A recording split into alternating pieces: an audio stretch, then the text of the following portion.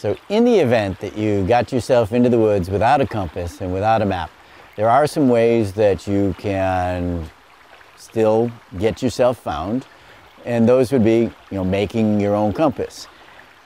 In this case, I have nothing more than a sewing needle and a magnet, because for some reason I brought both of these with me.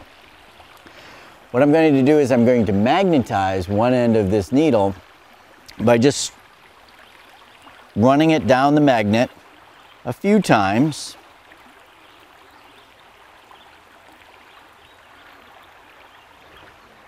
And then what I'm going to do is I'm going to take a leaf and find some stagnant water.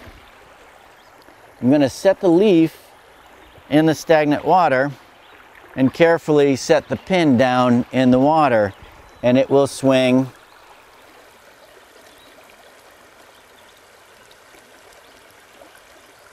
There we go. Takes a while for it to spin around.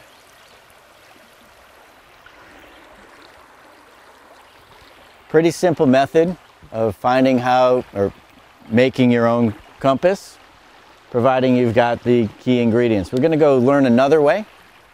So now we're going to look at how to make yourself found by finding direction when you don't have anything other than the sun.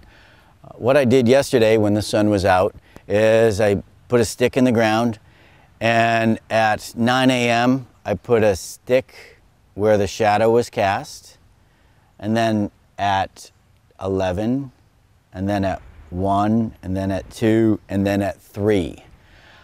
And what happens is, as the sun comes up in the east, it creates a shadow which is going to give you an east and west line, so that from that you can create where your north will be.